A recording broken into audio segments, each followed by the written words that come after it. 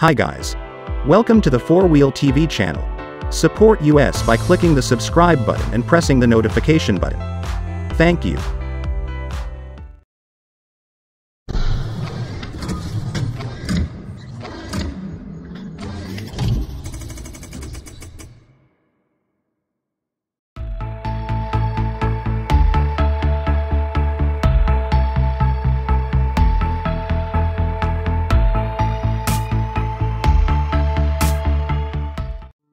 In May 2022, Polestar officially announced that the Polestar 3 will be revealed to the world in October of this year, and now we have the release date announced by the car manufacturer.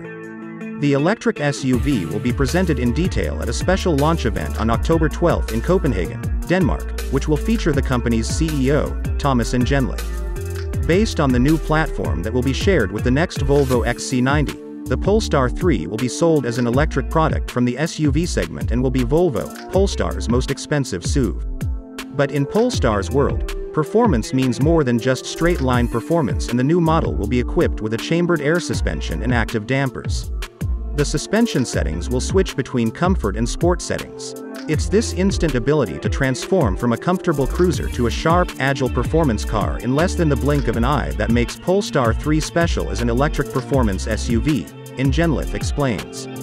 It also benefits from a low center of gravity and wide track for ultimate stability, and an exciting feeling behind the wheel.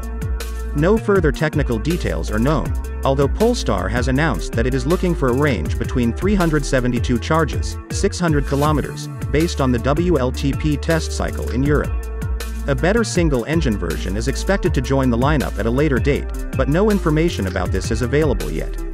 The Polestar 3 will be created in the US and China. The primary models are intended to move off the mechanical production systems right on time 1 year from now, and the request books will open soon after the October 12 authority debut.